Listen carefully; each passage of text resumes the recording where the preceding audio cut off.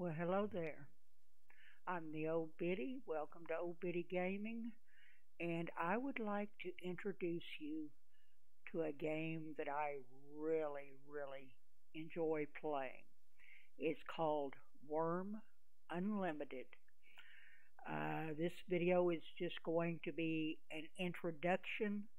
The next video will show you how to get your game set up because it you just don't hit play and get into the game. You have to do some setup. For a little background, the game was created by Code Club AB. They first came out with a game called Wurm Online, which you can still play. It was released in 2006, so it was a very old game. I started playing it probably about 2008, 2009, but that was a subscription game. So month to month, play the thing, and you did have free play, but your uh, skill gain, you could only get up to 20. With 20 skill gain, you couldn't even ride a horse. So there wasn't much you could do in the game. When I tried to play it, all of the land was taken, so you couldn't really find a piece of land to settle on very easily, and it was just hard. Uh, but it was a very grindy. Of course, I enjoy grind, so it doesn't bother me, but it did bother a lot of people. Uh, there was, I don't know, it was just a strange game, but I did fall in love with it. So they did do an upgrade. They updated the game here recently and they made it more appealing to today's gamers, and I haven't tried it out. I don't really like to pay for a subscription. There's so many great free games out there that I back at that time I just didn't have the money to pay a monthly fee to play a game.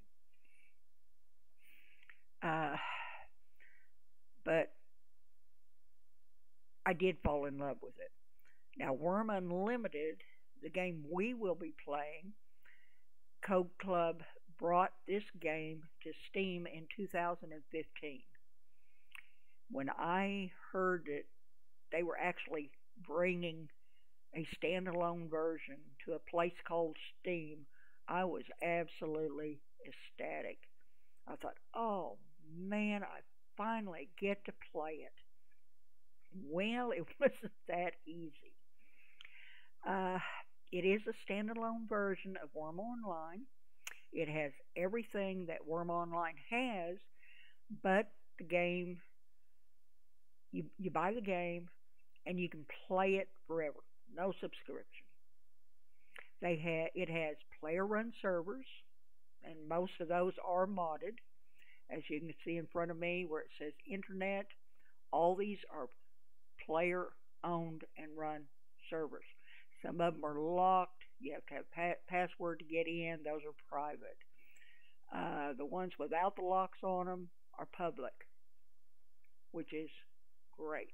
It tells you what version of the game they're playing, how many players they have, what kind of ping you can get, which is really interesting. I have played on a server like this, excuse me, but I like playing by myself. Usually, if you play on one of these servers, you don't get the land for free. You've got to pay for the land. You can forage things and kill animals and sell their hides and things like that to get money to pay for it. But I just like the single player version of it. The single player and the internet servers has 130 plus skills. 130 plus skills. 10 player characteristics, 500 cooking recipes with over 10,000 variations. You can tame, you can breed animals, you can build ships. There's PvP and PvE, whichever way you want to play it. They've got trolls, forest giants, dragons, unicorns, giant spiders, scorpions. I mean, all kinds of weird stuff. Plus, you get the normal animals. The chickens and sheep and goats and cows and horses, and you can ride horses, which is great. You can ride any animal, which is fun to do. It's got seasons. During certain seasons, you can harvest things like olive oil, apples. Certain times of the year. You can make wine. You can make beer. I don't think there's anything in this game that you can't do. There's mods you can install, but I don't do the mods. I haven't ever figured out how to do it. There are tutorials on how to do these things. Same way, if you want to set up your own server, that involves router, working with your router and making changes and things like that. And I just can't do it. But like I say, there are tutorials telling you how to do that, and I'll show you some of them tomorrow. It's got religion. It's got 4 gods, 3 for the white light, 1 for the black light, and each god gives you different benefits. You don't have to play the religion side of it, but some people do. Some people like doing the priest. If you become a priest, then eventually you can make a grass and put it in your pens with your animals, and the grass will never disappear, never get eaten up by the animals, which I really enjoy it. I think it's called enchanted grass. There's 2 modes. There's an adventure mode, and it's got some quests. It's got a starting area, some NPCs. There's 3 kingdoms. You'll have to pick the kingdom that you want to be affiliated with, and then your enemies with the other 2. If you do pick freedom, though, you're an enemy of all of them. So be careful, and if you decide to play adventure, do not pick freedom, because everybody will be out to kill you.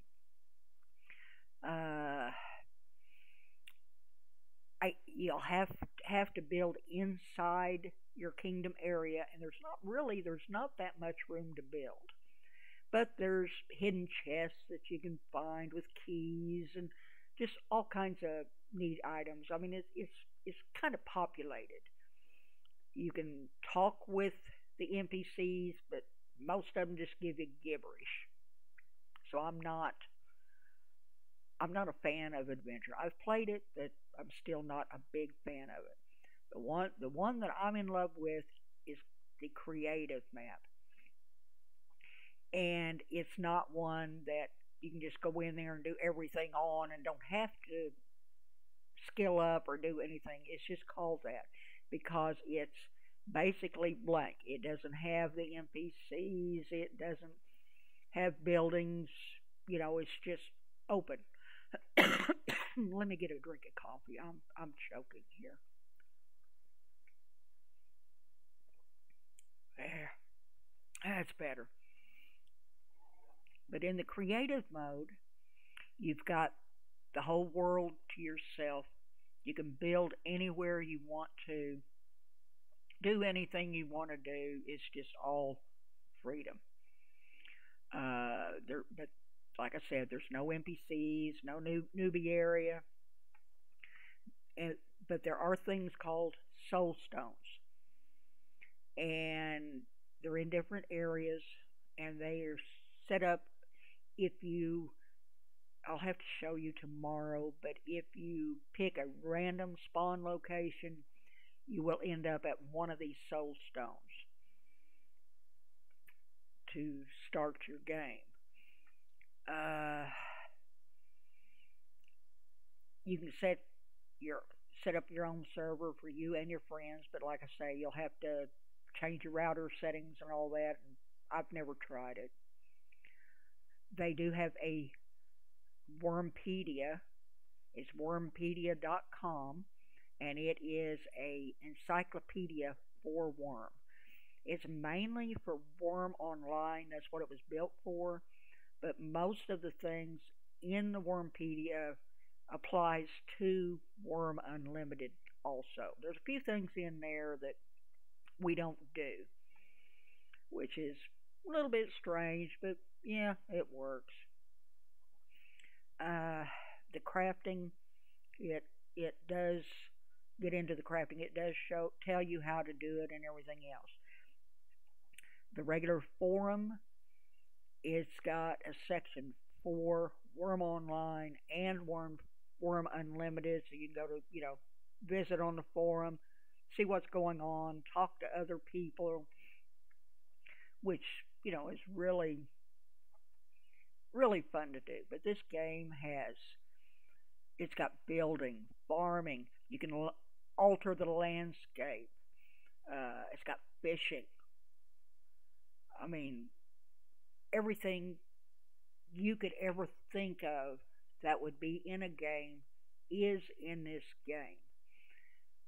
Tomorrow, we will be going to the setup screen, and I will show you how, excuse me, how to set up a private game. And it will show up in your LAN server. And that will be you alone. Like I said, if you want to play on a server, there's plenty of servers out there for you to show up in. But I just wanted to give you a kind of an overview of the game. If you want to go to the Wurmpedia, click on that link. If you want to go to forums, you can click on that link. But like I say, it's called Wurm, WURM, Unlimited. And it's available on Steam. In fact, it's the very first game that I had bought on Steam. I had no idea even what Steam was back then. But I loved this game so much, and I was so excited at getting it. It's the very first game that I had bought. The graphics are a little outdated, yeah. But to me, what the game is about and what you can do in it overrides that. Now, the developers have signed off on this game. They did update Wurm Online, but from what I understand, they don't have any plans to do anything else to Wurm Unlimited.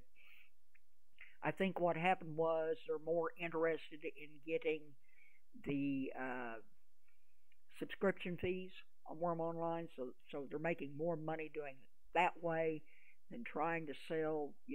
I don't think the game sold as well as they thought it would in Steam, so they brought it up so far and then dropped it. But like I say, it's got everything in there. Everything works.